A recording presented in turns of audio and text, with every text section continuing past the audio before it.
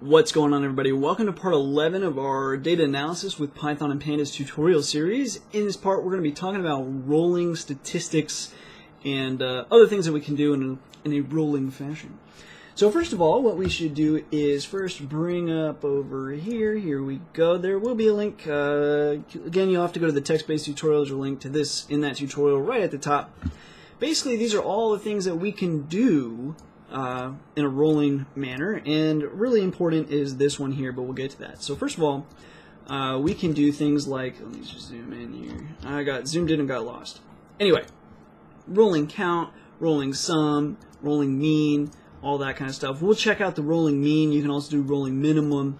What does this mean? So with rolling, what you do is you take a window of time, and then basically in that window of time we can do all of these things. So that's rolling sum. So in that window of time, add all the values together.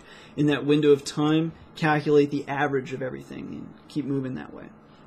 Max, standard deviation, and so on. And then with rolling apply, you can write your own function that deals with window data and do anything. So if all of these don't suit whatever purpose you might have, rolling apply is your guy. That was good. Anyway, I'm here all night. Moving this over here, let's go ahead and calculate a rolling mean. So this is also known as a moving average. So we're going to go ahead and we can leave this stuff here. Instead of Texas 1 year, this is what we kind of did before. We're going to redefine Texas 1 year, and actually instead of Texas 1 year, let's call it TX12MA or something like that. That'll do. So TX12MA, and then I'm going to copy this, and then I'm going to do a replace. So Control H, that's a find. We're going to find all TX1 years and just replace it with TX12MA. Replace all. Good to go. Just to check to make sure that went correctly. Cool. All right. Let's close this out. Now we're going to do, instead of resampling here and filling in A, we don't need to do that right now. What we're going to do is do this. We don't need to print that head here. We'll print that after that. Okay, so TX12MA, what we're going to do is not resample. What it's going to be instead is a moving average. So we're going to do pd.rolling_mean of, this is the data, we're going to do the rolling mean for it, and then we can choose for how much time. So we'll do 12. So that would be 12 data points. It just so happens each data point is a month. So this would be a 12 moving average, otherwise known as a year. So 12 months or a year. So that creates a new column, blah, blah, blah. We'll graph it. Here we go. And there you have it. That's a 12-month moving average. Again, we're forfeiting the little squiggles, which actually are highly valuable to us because it shows us every 6 months, basically, we go through a cycle. Like clockwork. Moving this aside, oh, one thing you will notice, actually, that right here, you start with not a numbers. Why do we have not a numbers there? The problem is we have 12 moving average. You can't calculate a 12 moving average on data point number 5. Just not possible. So a lot of times what I'll do is, especially in the same data set, the other thing you'll notice, let's run that one last time, it starts a little later. Right? So if we zoom into this point, you'll see that this started after these points. Now if there's a significant delay there, it becomes really obvious. So instead of 12, we could do 120, so 120 months. That's a lot of months. But then you wind up with something like this, right? That's kind of a problem, right? That looks silly. So this would be a scenario where maybe if you want everything to line up nice and pretty, you could do HPI data.dropNA, and then we'll of course need to do an in place equals true. Save and run that, and then now it's chopped off all the old data and stuff like that. Anyway, so it's a moving average. We're not going to continue dropping an A, and we'll change this back to a 12. Retain the data here. Whoops. So that would be a moving average. Another good one is the standard deviation. So standard deviation is good for a lot of reasons. One, it can help us actually identify problem points and outliers, but it can also help us kind of detect volatility in the market. So as things have a greater standard deviation, that means things are moving around a lot more. So that's good indication of volatility. So what we would do is we can kind of sit all this up here, and let's create a new column. And this column will be, let's just copy this. Copy, paste. Instead of MA, it's STD. Instead of rolling mean, it's a rolling STD. And then everything else can stay the same. We'll do a 12-month standard deviation. Now the problem with standard deviation is it's not in the same kind of I'm trying to think of the right word. Scale. There it is. It's not at the same scale as the housing price index. Okay, so standard deviation is how much deviation. So it's almost always going to be a small fraction of the original values. So what we need to do is actually graph it on a different graph. We can go ahead and see the show that this creates, TX12STD, and let's go ahead and add that into the printing up here as well. So we'll save and run that. And as you can see, this is the original data, and this is the standard deviation down here. Obviously, I mean, you can kind of tell the fluctuations in the standard deviation. Whoops, wrong button. But we would like to see on a greater scale, right? The obvious increase here, decrease here, increase here, and so on. So what could we do? Well, you can close this and we can graph it on a new graph entirely. Again, this isn't totally a matplotlib tutorial series, but so we're going to kind of run through this. This is covered in the more in-depth data visualization series, but you could probably pick it up real quick now. So these are your axes. This is okay, so you got a figure, and then you've got subplots on a figure. And a subplot is also your axes, basically. So we're going to create a new axis, copy, paste. The grid now is going to be a 2 by 1. That would be 2 tall, 1 wide. So we'll have a graph on top and a graph on bottom.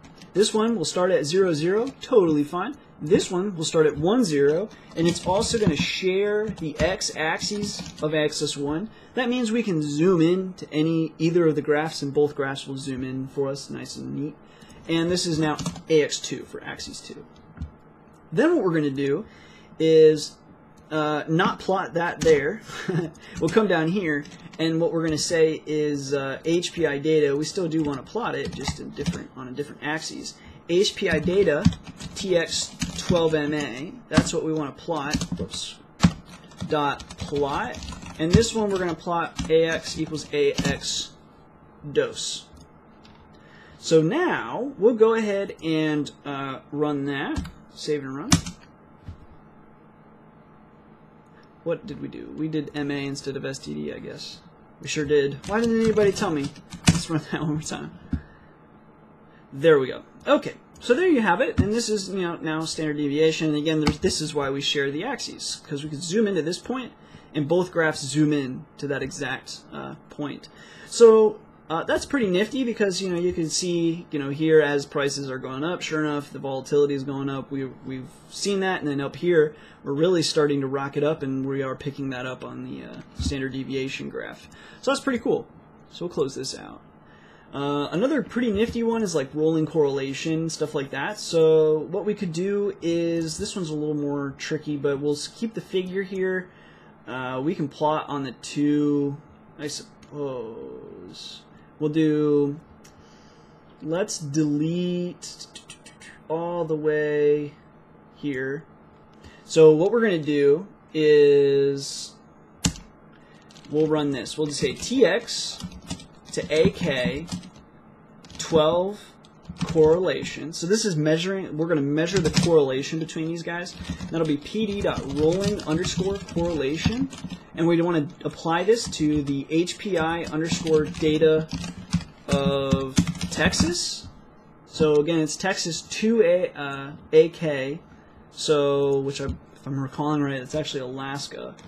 So Texas, and then is the first one, and then we'll go HPI_data. Oh my gosh, I cannot type. AK, and then for 12 periods. Okay, so that's going to calculate the correlation, but again, these need to be on a separate graph. Okay, so Texas and Arkansas can be on the same graph though. So we could do something like this. We could say HPI_data TX, whoops, and tx needs to be caps, dot plot, ax equals ax1, label will be equal to txhpi, and then we'll take this, copy, come down here, paste, instead of Texas, AK, and then over here, AK. So that's good. Then we're going to say ax1.legend location 4, and then we'll come down here, and then we're going to say tx underscore ak underscore 12 core, good, dot plot, and then we'll say ax equals ax2, label equals, and we'll say, let's just take this here, copy, paste. So this is a rolling correlation between these two. So what would you do with this? Well, as we noted before, the correlation between all states is extremely high. We can see that the average correlation here is quite high. It keeps coming up to this point. So at every point we can see that, oh my goodness, the correlation drops to almost -1 here. Basically, it pretty much hits it. So we know, based on the last 40 years of correlation data that we pulled up that correlation table not long ago, we know that every state basically follows every state. They all follow the same housing market no matter what. So with correlation, if you have correlation in the negatives, that means they're trending in different directions. So what you want is you want to find scenarios where correlation is in the negatives, and you're going to, in the most ideal scenario, you would find a way to short, like in this scenario here, Alaska is all the way down here in the dumps, and whereas Texas keeps going up. So what you would do to be a completely market neutral strategy is you would short Texas and you would buy Arkansas. Now it's really kind of difficult to short, let's say, the Alaska housing market. So at the very least, what you would do is you would buy Alaska. I'm not sure if I keep saying Arkansas or not, but if I say Arkansas, AK is Alaska. Anyway, so really what you would do is, in reality, you would just buy Alaska every time it dips. And sure enough, every time, like if you bought Alaska here, you bought Alaska here, good for you. You buy Alaska here, that means you bought it here, and you probably did okay. It goes up slightly. But then you would get out of it once it returns back to the typical one. Then again, you would buy Alaska here. You'd probably continue holding it through here, which is fine. And then basically by this point you've sold. Again, good for you. You just like doubled your money, or more than double your money. And then basically no other time did it drop down to that 1. But that's kind of what you would be looking for. You would be looking for when states either differ from another state, if you could find a way to pair trade the states, or you would just find all states that diverge from the housing price index that have a negative value. That's where you would buy your next house or something like that, or invest in some property. That would be the idea anyway. So that is rolling correlation, and as far as, or really rolling statistics. So a bunch of rolling statistics here, but rolling correlation, at least in terms of the housing price index and housing market and stuff, obviously makes the most sense. Again, we already tested the correlation between every state and every state, and then we could also test the correlation between every state and the housing price index. And we found that, they're all like the worst was actually still a positive 74%. So anytime you've got divergence to this degree, you buy whatever's, diverged that much. It's pretty, at least in the last 40 years, that's true. You honor that and you will go for that. It just makes sense. So anyway, that's it for this tutorial. Questions, comments, whatever, leave them below. Otherwise, as always, thanks for watching. Thanks for all the support, subscriptions. Until next time.